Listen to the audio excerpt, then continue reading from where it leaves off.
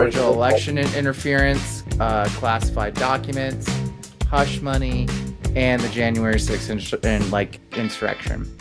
Those are the 4 I see right now. That's from Politico. That was as of June. So there's... So he's got more since then. Yeah. How many has he gotten overall since he became, since he started running originally and then became president? I thought he got like indicted or no, he was president. They couldn't indict him, right? They had to impeach him or something. Hell, he got impeached once, didn't he? I like the way you say you don't wire my dog up. Well, how am I right? I'm sitting there literally avoiding your dog biting me. Did you see her sitting on me when she acting any kind of way? She doesn't love you like she loves me. Malone, come speak into the mic. Well, Politico just has the 4. I can't see a 5th. I'm seeing online so far is just the 4. Classified documents thing. What happened there? That was him having all those classified documents in Mar-a-Lago. And like in the shower. Like stuff like that. Maybe he was having a little personal time in the shower with the documents. The toilet time is oftentimes that's whenever most people do their reading. Yeah, except for the fact that I had a top secret clearance when I worked for the Department of Defense. You can't I don't care who you are.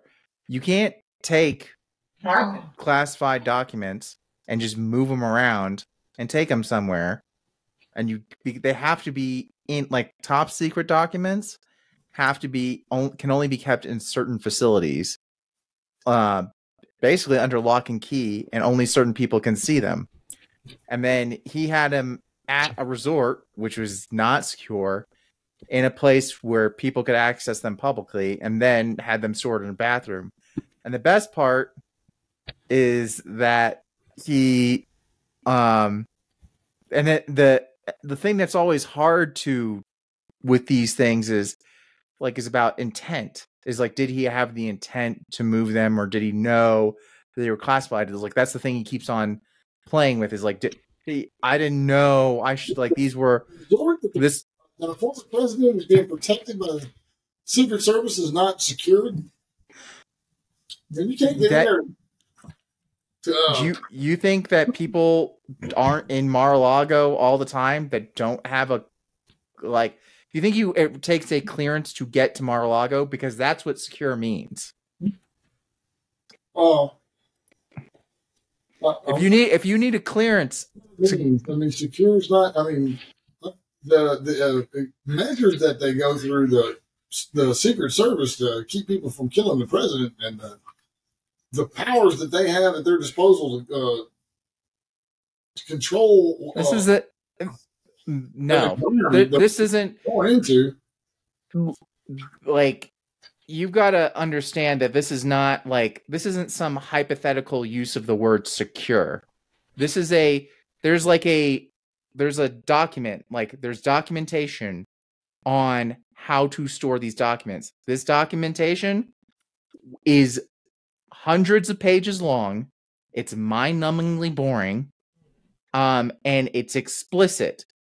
You cannot keep a confidential, secret, or top secret document unless it meets such requirements. Mar-a-Lago is not secured. It's not a secure government facility. It is not a place that mumbo jumbo type of stuff. Think about every other one of these presidents and all that gets caught doing something. I'm talking about they do the opposite. They go as far as they can to kind of loosen up the rules and restrictions and all that to make sure that whatever they're being accused of, it's not that big a deal. It doesn't really amount to anything. Nothing serious really happened. When it's Trump, it's the other way around. It's oh yeah, well, if you get down, the word secure has a very definite meaning, hundreds of pages of documents to define this word, and Mar-a-Lago didn't fit that. I will say that they did. Like, you're right. A lot of people that are higher up in, like, that were presidents and stuff like that, they violated it too.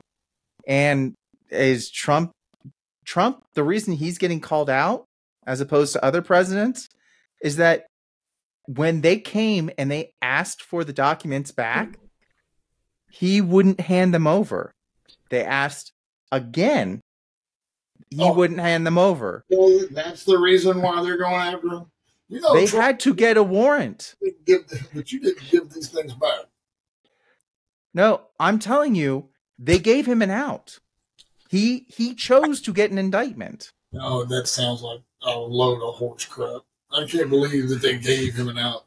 They've been going after this guy nonstop for what 8-9 years now. They've how many times have the media said, we've got him? I mean, this is it. This is the one.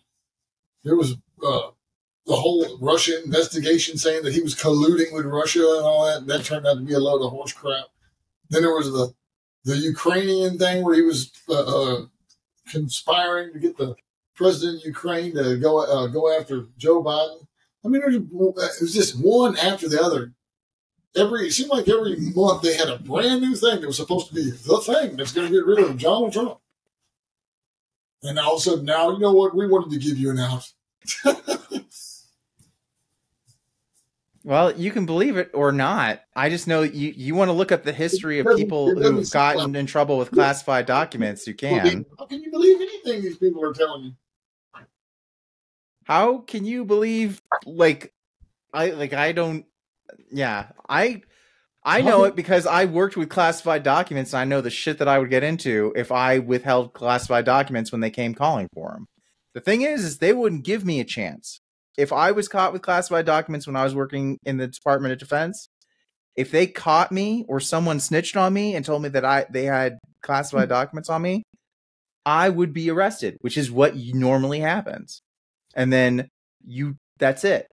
Well, they asked. You're not one of these. Oh, that was pretty impressive. You see that dog loop there? I mean, that cleared everything. That was see that. That was some agility. Anyways, you're you, Ryan. You're not a president or a senator or something like that. I'm not talking about. And if you compare the treatment of Donald Trump to any other person that's a major league figure in politics, I think it's quite obvious that he's being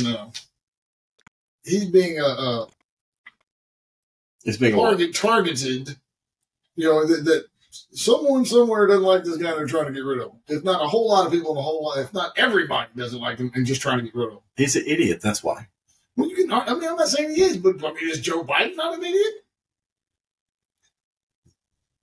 I can't believe that anybody ever voted for Joe Biden. I mean, this man's been in politics for 50-something years. This guy's been, I mean, since before I was born, he was already a congressman. And this guy, or senator, whatever the hell he is. And the dude's been there forever. He's been vice president already for 8 years. If there's a freaking problem in this country, it's probably his fault, not something he can. It's not even the president's fault, really, when you get right down to it. It's the fucking House and the Senate. They're the ones that call the fucking shots. Well, the president is just a puppet. He's been a member of the House and Senate forever. Since before the two of us were born, that guy was there. It's the people you don't see that are controlling the show. And he is definitely he is an obvious puppet for these people. I mean, they all are. I don't know. I think that's what I kind of think that might be what they don't like Donald Trump about, is that he's not. I mean, he might be doing his own thing. He might be, lining his own pockets or whatever the hell he might be doing. I don't know. But Malone, let's go historically. Let's just talk historically. What has Reagan done and Bush done and Clinton done and Bush done and then Obama done and Trump done? They've all done these same things. They've all increased military spending. Yep. They've all increased border security. Yep. They've all increased criminality. They've all reduced social welfare spending. They've all done the same shit. All of them. Yep. They like to lock people up. They like to take away their welfare. And they like to spend money on defense. And it goes all to the same people. All of them. Now, occasionally, there's some people who want to do something different. Like Andrew Yang wanted to give people universal wages. He got shot down real quick, along with a whole bunch of handful of people all at the same time who wanted to talk about that. All of a sudden, Joe Biden comes in and he's a hero.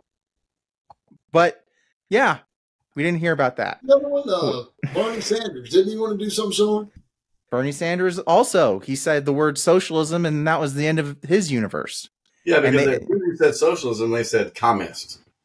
Yeah, well, they say communist. Either way, it doesn't matter because it's... He actually said the word socialist. He actually talked about socialized healthcare, and he went about and got it passed. He did, though. Yeah, and all the things that Biden's trying to run on to get him reelected are all things that other candidates have tried to do that are not currently elected because they are popular, but they don't get him elected. They are not things that Trump is doing because Trump essentially, as dramatic as he is, which the media loves, they eat it up.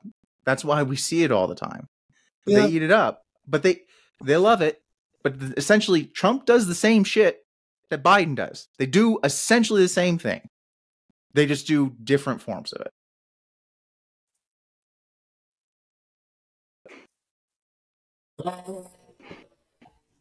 I'm having a hard time swallowing it. There's something about what you just said that just doesn't sit all the way right with me. But I don't even watch the news or pay any attention to politics at all. So I'm no expert on it. I ain't stretch the imagination. But I'm more concerned. I mean, who cares? Let's talk about like the heat in prison and no air conditioning. That would be a great topic, actually. Prison subject again? You know, or people dying in prison because they're getting improper health care. That is actually, yeah. Or how Texas Correctional Industries has so many different things that they sell to the public, and they use free inmate labor. We could definitely, we can tie these things together right now because we mentioned the slavery thing once before. Yes, but here's a different aspect of it, as Dave was talking about with the heat. We could talk about the fact that they're actually, a new thing they're starting is that they've done a study and they found that actually employers are now considering climate change in factoring it into their bottom line because they're finding that employees don't do as well when they're hot and under extreme heat. Surprisingly. Don't do as well when they're hot. Yeah. So they actually found that when they're under extreme heat for any amount of time, it reduces productivity by 30%. Well, at TDC, they have a solution for this. It's not really heat. It's that they're just not punishing you enough. Well, here's the thing. You can get graphics done, cardboard boxes, custom printing, folders, laser engraved awards, signs, awards, and plastics. You can get janitorial supplies, brooms, brushes, mops, and wax, applicator soaps, and detergents. For garments and textiles, you can get apparel, bags, flags and embroidery, bedding and mattresses, leather goods, linens and piece goods, windscreen and draperies. Oh, let's move on to furniture. This is all from Texas Correctional Industries. Chairs, podiums, courtroom, furniture, designs in wood, dorm line series, English series, fabric samples, chair glides, molded plastics, flip text lounge, great gift ideas. Man, it just goes on. Modular furniture, office systems, sit-stand workstations. For metal, you can get detection and security, dump truck and tarps, accessories, fencing, kitchen and food service supplies, miscellaneous. Man, it goes on and on. Aluminum bleachers, auditorium seating, braille transcribing, bus renovation, computer recovery, furniture refurbishing. Wow, that's crazy. This is all things provided to you by Texas Correctional Industries. which is using inmate labor. Yeah, I worked for them. I know. Yeah. Hell, I built the machines that some of those things. Hey, they have fucking showrooms. Are you kidding? They have a showroom in Huntsville. Oh, yeah. Wow. And one in Austin. At least 41 people have died in Texas prisons this year. That's as of August, according to the Texas Tribune. Alone, 41 people have died due to heat. Due to heat. That doesn't surprise me. I mean, people die that's the weirdest thing about Texas prisons too, is that, I mean, y'all have been there, so y'all know, as soon as the weather starts to turn a little cool, everybody will freak out about the heaters getting turned on. They'll send maintenance people, they'll start buying trucks and everything, and they'll crank the heat back up to 98 degrees inside the building again, to stop it from being 73 degrees inside in the fall. And I mean, it is the most insane thing. And no one has ever died in TDC from the cold. No one ever woke up in the morning and asked, hey, what happened to Dave? Well, he froze to death last night. That never happens in TDC. But for some reason, that is a priority. All the money that they have on any kind of a environmental thing is going to be directed towards heating. But the 44 people die in a year and they don't care. Man, they know in 2011 that heat wave that they had that was similar to this one, it was very close. Then we didn't even have water coolers outside. I mean, in the day rooms, or no one was bringing us cold water to the cells. No one was. They didn't have any fans on the runs or anything like that. They only had like 2 fans in a day room, and it was and every day, Warden Mossberger, they started reporting that they had brownouts in the city of Houston due to air conditioning use, excessive electrical use due to the air conditioning needs or refrigeration needs. And so, to help the city of Houston, Warden Mossberger locked all the inmates up at 12 o'clock every day, and kept us locked up from 12 till 5 in our cells with the power off. Cut the power off on the unit. So not only even if you did have your own personal fan that you could buy, they cut it off or you couldn't even use it. That happened for 3 months straight in 105 and up temperatures for a straight 90 days. Unbelievable. Everybody was walking around with heat rashes from that ran the course of their entire body. We were just drenched in sweat constantly. Yeah, heat rash. People don't even know what heat rash is.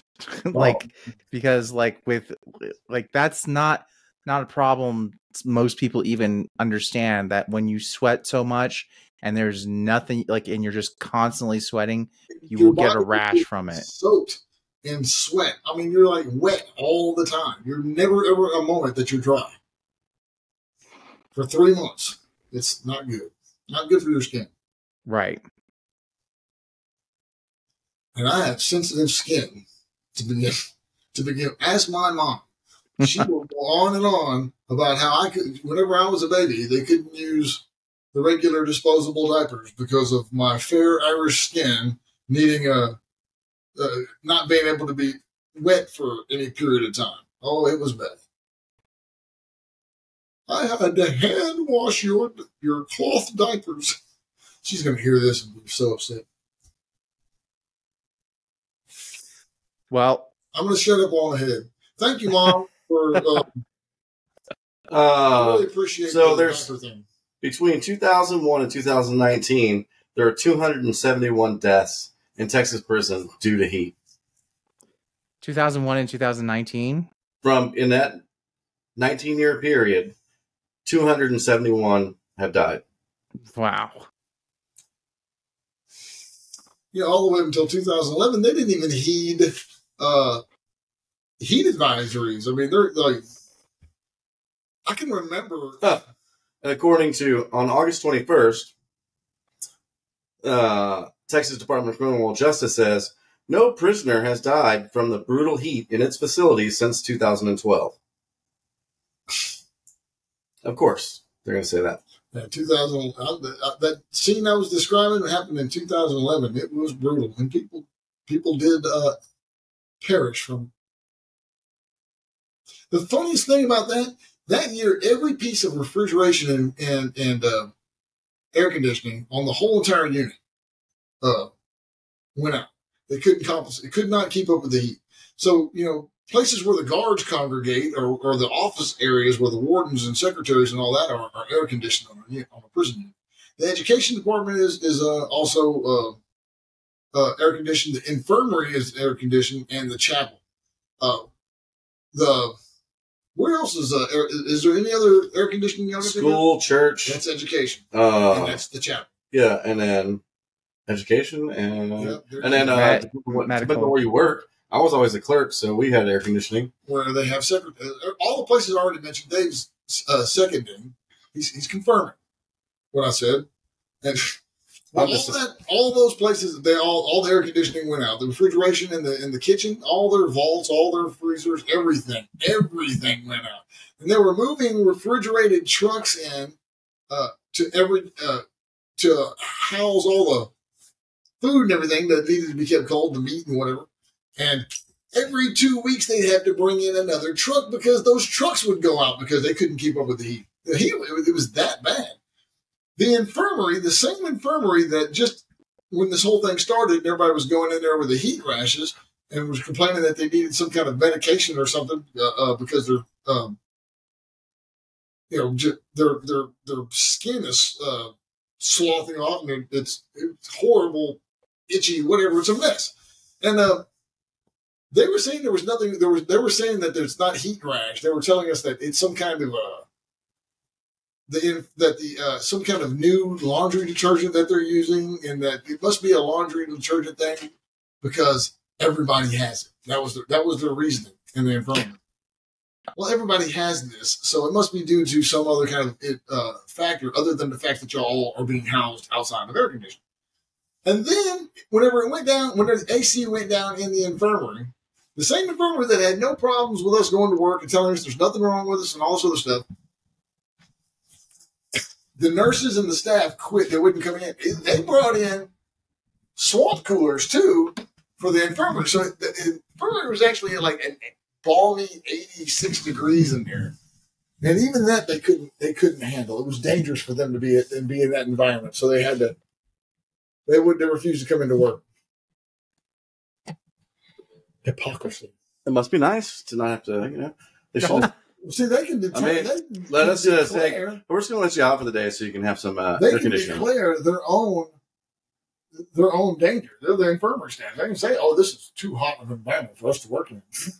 But when it came to us, who were living in 20-something degree higher temperatures at all, I mean, we don't even get to go home at the end of the day like they do to an air conditioning. How about there? So I was at PAC 2, and it was in the wintertime, and these people would not turn the heaters on in the dorms unless it got below 42 degrees. Shit, that sounds like heaven. But it's like, people don't realize, people drive by like Holiday Unit, they're driving, like down 45 and they see all these buildings. And from the outside, you would think that building is air conditioned, right? That big ass metal building. But it's not. It's just a hot box. It's an oven. Literally a hot box. Those red brick buildings too, the cell blocks. Man, that string filling unit, in the middle of the night, you could walk over to one of those walls, and it's just like a red brick pizza oven. Yep. The reason why they use those red bricks is because they retain heat. So even in the middle of the night, these walls are still hot as hell, and they're just right. I mean, you could just feel it at a distance. The bars, I can remember. All the middle, at night, you'd grab a bar and you'd be like, "God damn, this thing's hot." Everything. And even coming in from outside rec. You come in from outside where it's a little windy, you got some air. That's hot outside, but then you come inside and it's stifling because it's just right. There's nothing no movement. And I was oftentimes telling people, don't they have OSHA standards? I was always thinking to myself, isn't there like some kind of OSHA standard that about heat? I mean, there's only so much of a temperature that Right, but the employer can work you in, and they got us in a kitchen. They don't care with no air conditioning. I mean, imagine cooking. It's already 107 outside, and now you're going to go cook something. Not just cook something, but cook something in a giant cauldron. I remember the female guards, the women, the boss ladies, whatever the heck you want to call them. Then they were dropping like flies that year. They couldn't stand it. That was where the real damage was being done, was with female employees. They had 35 employees that reported heat-related illness this year too, on top of the 41. Well, now you get the water coolers, and then you have like the cool area where people can go to or whatever. Areas, but they didn't have any of that. Like first time I went to prison, there's like, you know what? They're like, hey, I need respite. Fuck you. It didn't matter. And there was no water coolers. You got water out of the sink. There was no ice, ice jug in the dorm. It didn't happen. The SSIs weren't walking with pitchers of ice water to a fast mountain. And I'm glad they're doing that. I mean, that's probably saving lives, but it's still no substitute for air conditioning. No. The Shakedown was produced in luxurious Longmont, Colorado. Envato Elements provided our theme song, Shakedown. If you want to support us, you can find Shakedown shirts, hoodies, and more at waywordpress.com.